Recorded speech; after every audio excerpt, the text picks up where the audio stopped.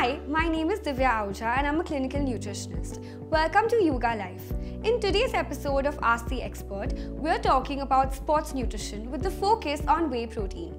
Sports supplements are dietary supplements that are designed to enhance athletic performance, increase muscle mass, improve endurance, and support recovery after exercise. Sports supplements are typically taken in addition to a well-balanced diet and a regular exercise regime. Today, we are going to talk about whey protein. Here are some of the most asked questions about whey protein on Google. What is whey protein? Whey protein is a type of protein found in milk.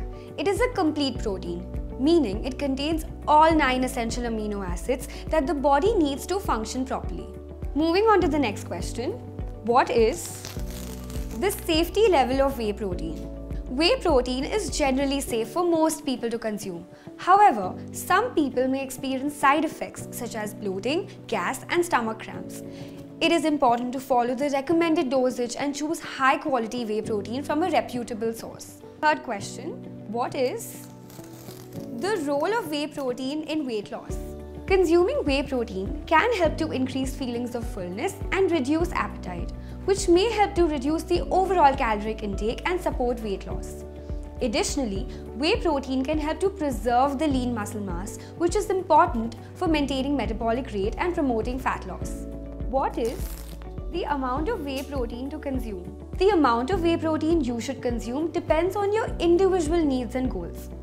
How much protein to consume is decided by a qualified nutritionist or a dietitian based on your activity level, whether or not you're doing weight training, and duration and the intensity of training. The grams of protein needed in your diet are calculated based on various factors such as age, height, weight, type of exercise, and so on. And lastly, what is the suitability factor of whey protein for vegetarians and vegans? Whey protein is derived from milk and is not suitable for vegans. However, there are vegan alternatives to whey protein such as soy protein, pea protein, and rice protein. And these were the most frequently asked questions about whey protein. Remember, while whey protein can be helpful in enhancing athletic performance, it is not a substitute for healthy diet and regular exercise.